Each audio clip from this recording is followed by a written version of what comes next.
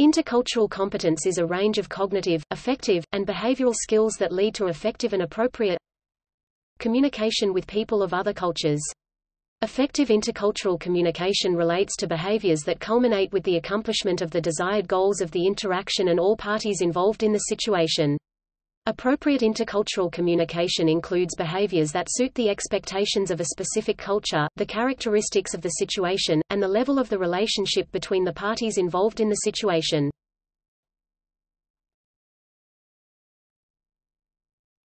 Topic: Basics.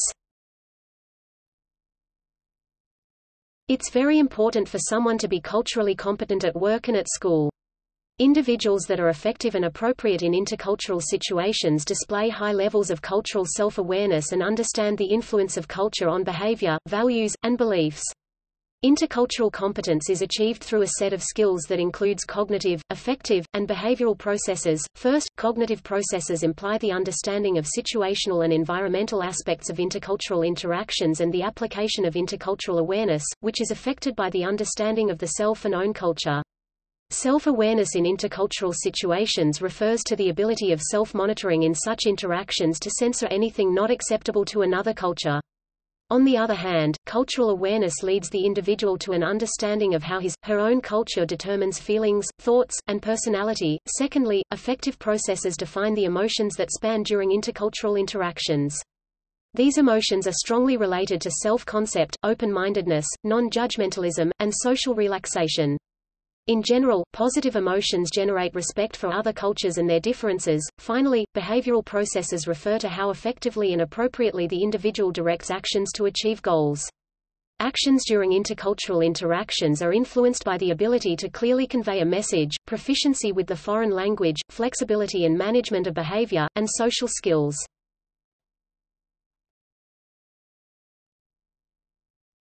Topic: Creating intercultural competence. Intercultural competence is determined by the presence of cognitive, affective, and behavioral abilities that directly shape communication across cultures.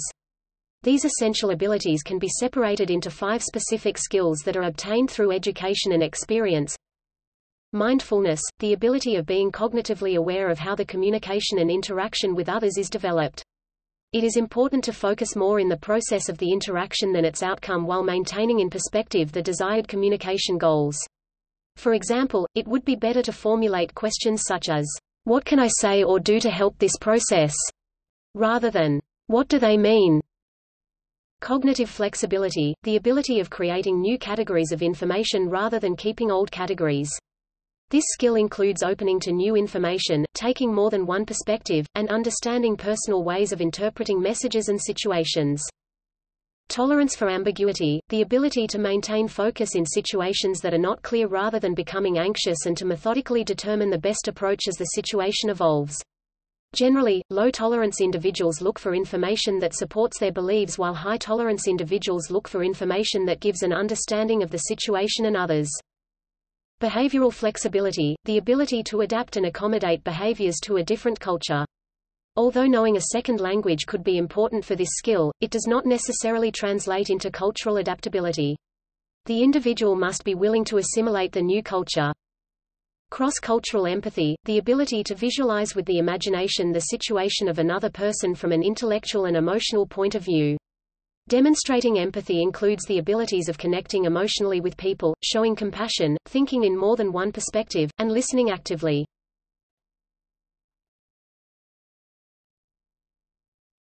Topic: History in American ethnic studies. The United States in its earliest history had a culture influenced heavily by its northern European population, primarily from the British Isles, who originally settled in the original British colonies. While the indigenous peoples, known as Indians, were the largest population of North America, they were slowly pushed away from the eastern seaboard into the interior of North America during the 17th century, 18th century, and 19th century. See Indian Removal Act describing specific actions during early 19th century. During this period, people from the British Isles, England and Scotland primarily, brought the culture and religion of the British Isles with them to the United States and became the dominant political and cultural group along the eastern seaboard of North America. Both voluntary immigration from other regions as well as the results of the Atlantic slave trade, brought a mix of people to the Americas, including Europeans, Africans, and, to a lesser extent until the 20th century, Asians.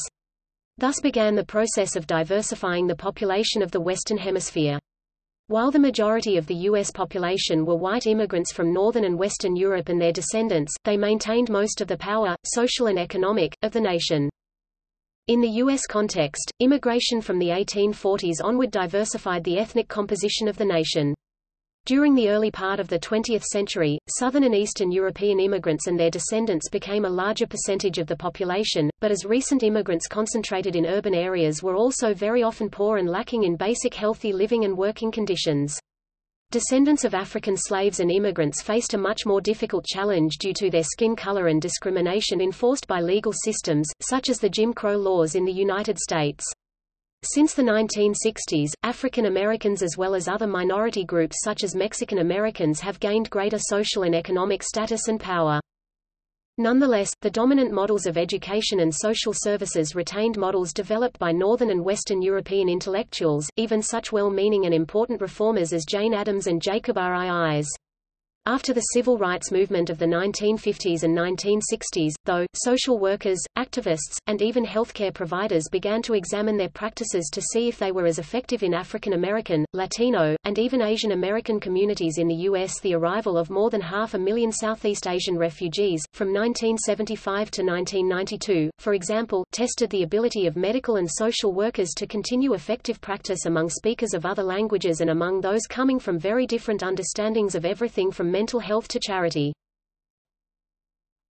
Education in the United States. With the larger population of minorities and racial integration during the 1960s and 1970s, the public school system of the United States had to grapple with issues of cultural sensitivity as most teachers in public school system came from white, middle-class backgrounds. Most of these teachers were educated, primarily English-speaking, and primarily from the Western European cultures. They often had trouble trying to communicate with speakers of limited English proficiency, let alone people of vastly different value systems and normative behaviors from that of Anglo-European culture. The purpose of training educators and others in the area of cultural competence is to provide new teachers the background and skills to work effectively with children of all backgrounds and social classes. With the growing diversity of the student body in U.S. public school, it is increasingly imperative that teachers have and continually develop a cultural competence that enables them to connect with, respond to, and interact effectively with their pupils. The achievement gap between cultural minority and majority students suggests a communication disconnect often occurs in minority classrooms because cultural mismatch between teachers and students is common and should not prevent positive, productive for both parties, provided the educator is a culturally competent communicator. Over the last few decades, scholars have increasingly shown interest in the relationship between learning, reading, schema, and culture. People's schema depends on their social location, which, as Anderson 1984 explains, includes a reader's age, sex, race, religion, nationality, and occupation, amongst other factors.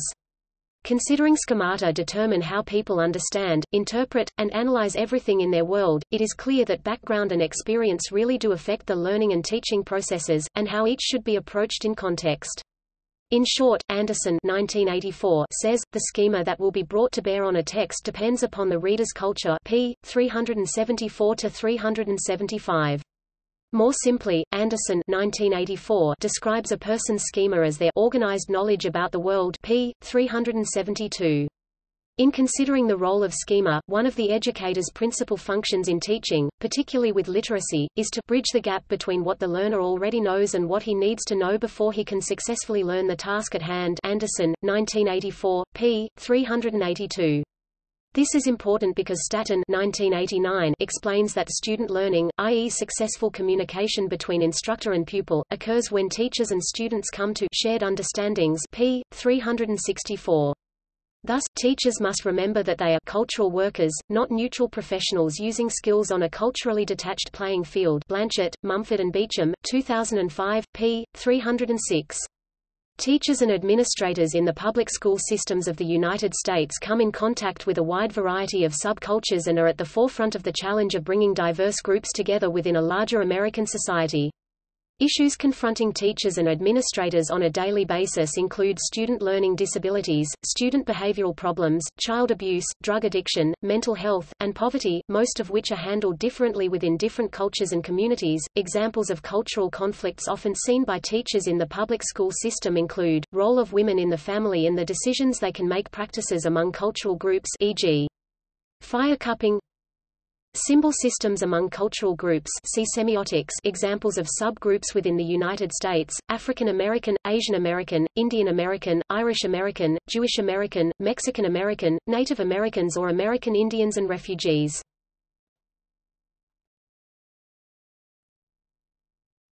Topic: Healthcare. The provision of culturally tailored health care can improve patient outcomes. In 2005, California passed Assembly Bill 1195 that requires patient-related continuing medical education courses in California medical school to incorporate cultural and linguistic competence training in order to qualify for certification credits.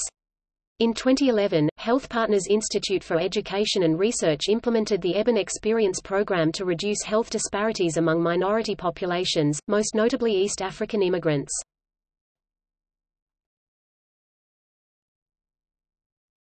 Topic: Hispanic versus Latin American.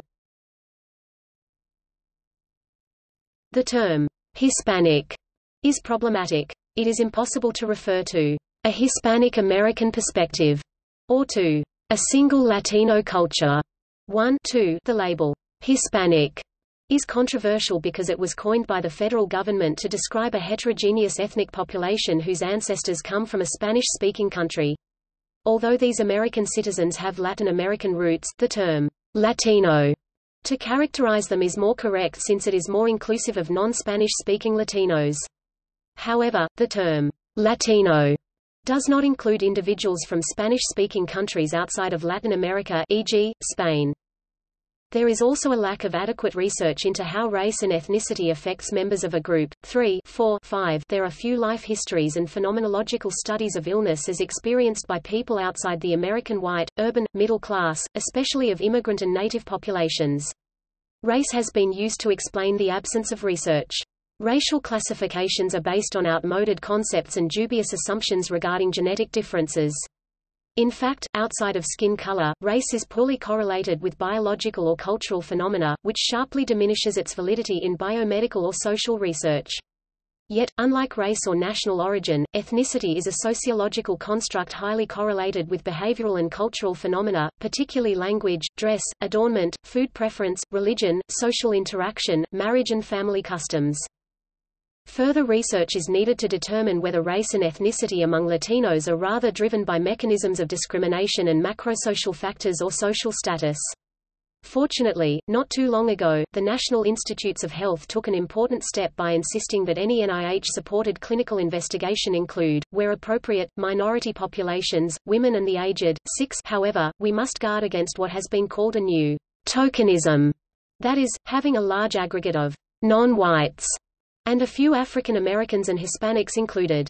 This aggregate will never produce a proper sample. Rigorous attention to sample size, composition and sampling strategies is required to research basic psychosocial processes and clinical responses of minority populations. Accordingly, the heterogeneity of the Hispanic community has to be taken into account.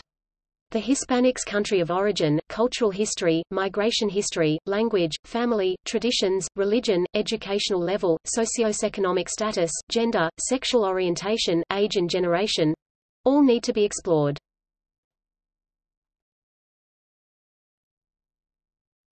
Topic: Cross-cultural competence.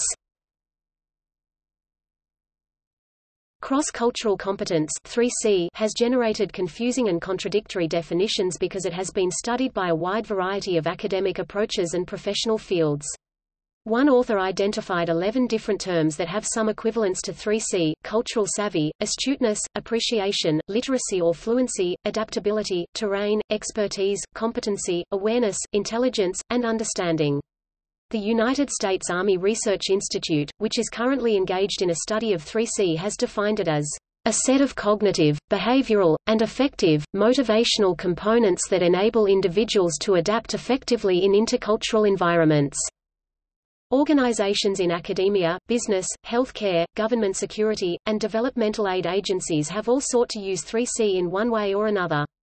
Poor results have often been obtained due to a lack of rigorous study of 3C and a reliance on common sense approaches. Cross-cultural competence does not operate in a vacuum, however.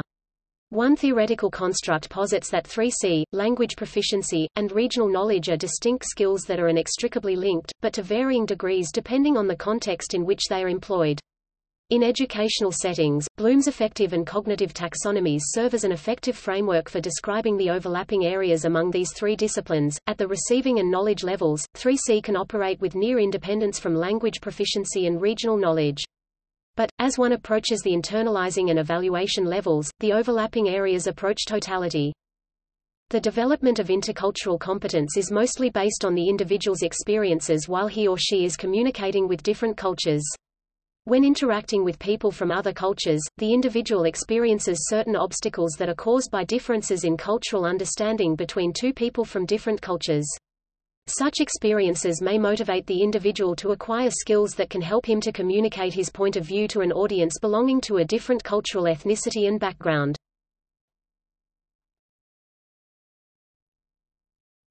Topic: Immigrants and international students. A salient issue, especially for people living in countries other than their native country, is the issue of which culture they should follow, their native culture or the one in their new surroundings. International students also face this issue. They have a choice of modifying their cultural boundaries and adapting to the culture around them, or holding on to their native culture and surrounding themselves with people from their own country. The students who decide to hold on to their native culture are those who experience the most problems in their university life and who encounter frequent culture shocks.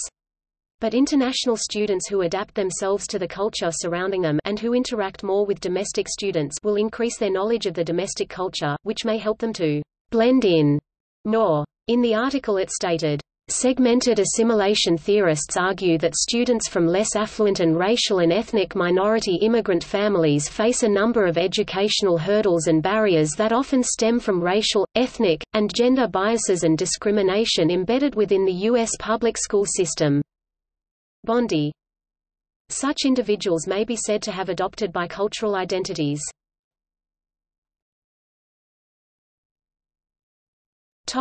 Ethnocentrism. Another issue that stands out in intercultural communication is the attitude stemming from ethnocentrism. Levine and Campbell, as cited in Lin and Rancer, 2003, defines ethnocentrism as people's tendency to view their culture or in-group as superior to other groups, and to judge those groups to their standards. With ethnocentric attitudes, those incapable to expand their view of different cultures could create conflict between groups. Ignorance to diversity and cultural groups contributes to prevention of peaceful interaction in a fast-paced globalizing world. The counterpart of ethnocentrism is ethnorelativism, the ability to see multiple values, beliefs, norms etc. in the world as cultural rather than universal, being able to understand and accept different cultures.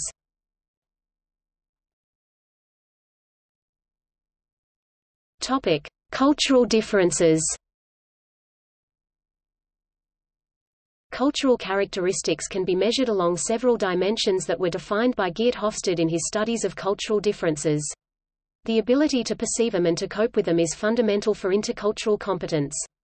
These characteristics include Individualism versus collectivism.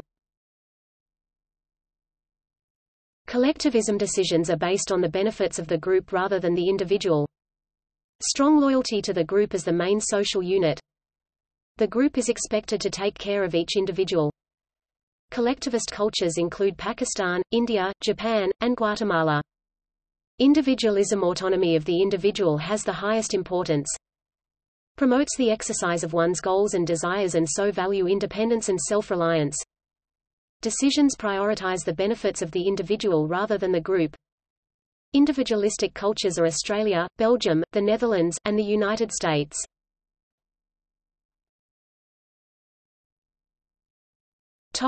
Masculinity versus femininity.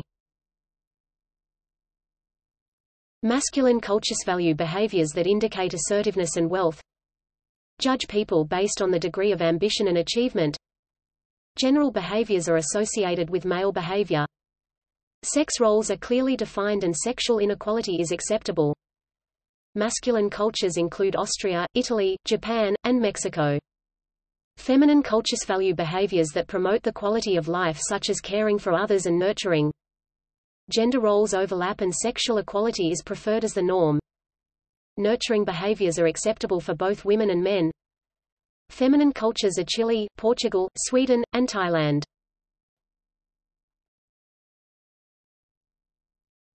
Topic: Uncertainty avoidance. Reflects the extent to which members of a society attempt to cope with anxiety by minimizing uncertainty. Uncertainty avoidance dimension expresses the degree to which a person in society feels comfortable with a sense of uncertainty and ambiguity. High uncertainty avoidance cultures. Countries exhibiting high uncertainty avoidance index or UAI maintain rigid codes of belief and behavior and are intolerant of unorthodox behavior and ideas. Members of society expect consensus about national and societal goals. Society ensures security by setting extensive rules and keeping more structure. High uncertainty avoidance cultures are Greece, Guatemala, Portugal, and Uruguay. Low uncertainty avoidance cultures. Low UAI societies maintain a more relaxed attitude in which practice counts more than principles. Low uncertainty avoidance cultures accept and feel comfortable in unstructured situations or changeable environments and try to have as few rules as possible. People in these cultures are more tolerant of change and accept risks. Low uncertainty avoidance cultures are Denmark, Jamaica, Ireland, and Singapore.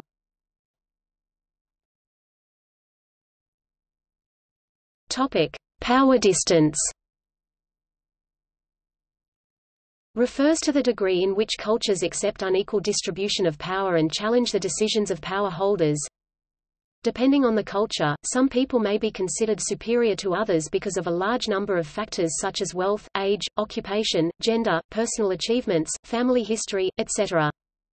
High power distance cultures believe that social and class hierarchy and inequalities are beneficial, that authority should not be challenged, and that people with higher social status have the right to use power. Cultures with high power distance are Arab countries, Guatemala, Malaysia, and the Philippines. Low power distance cultures believe in reducing inequalities, challenging authority, minimizing hierarchical structures, and using power just when necessary. Low power distance countries are Austria, Denmark, Israel, and New Zealand.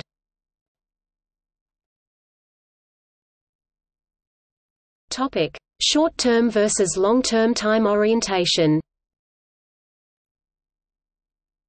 See also chronemics. Short-term or monochronic orientation cultures value tradition, personal stability, maintaining face and reciprocity during interpersonal interactions. People expect quick results after actions. Historical events and beliefs influence people's actions in the present. Monochronic cultures are Canada, Philippines, Nigeria, Pakistan, and USA. Long-term or polychronic orientation cultures value persistence, thriftiness, and humility. People sacrifice immediate gratification for long-term commitments. Cultures believe that past results do not guarantee for the future and are aware of change. Polychronic cultures are China, Japan, Brazil, and India.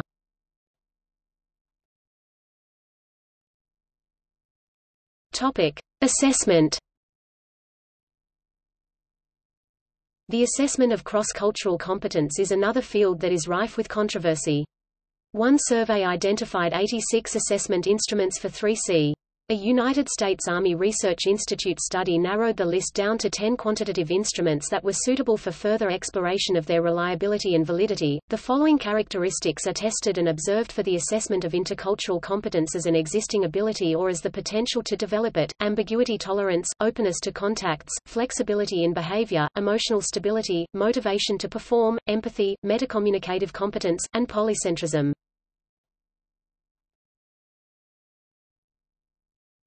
Topic: Quantitative assessment instruments. 3 examples of quantitative assessment instruments are the intercultural developmental inventory, the cultural intelligence (CQ) measurement, the multicultural personality questionnaire. Topic: Qualitative assessment instruments. Research in the area of 3C assessment, while thin, points to the value of qualitative assessment instruments in concert with quantitative ones. Qualitative instruments, such as scenario-based assessments, are useful for gaining insight into intercultural competence. Intercultural coaching frameworks, such as the ICCA Intercultural Communication and Collaboration Appraisal, do not attempt an assessment, they provide guidance for personal improvement based upon the identification of personal traits, strengths, and weaknesses.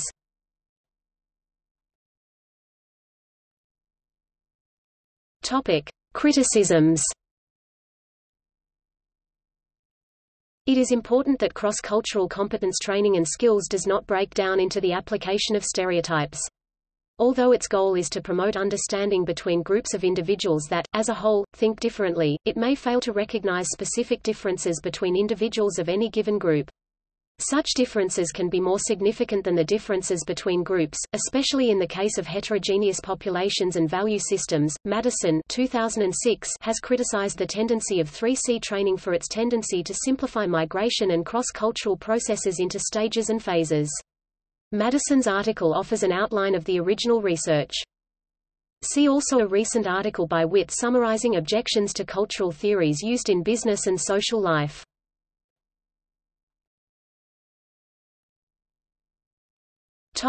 See also Footnotes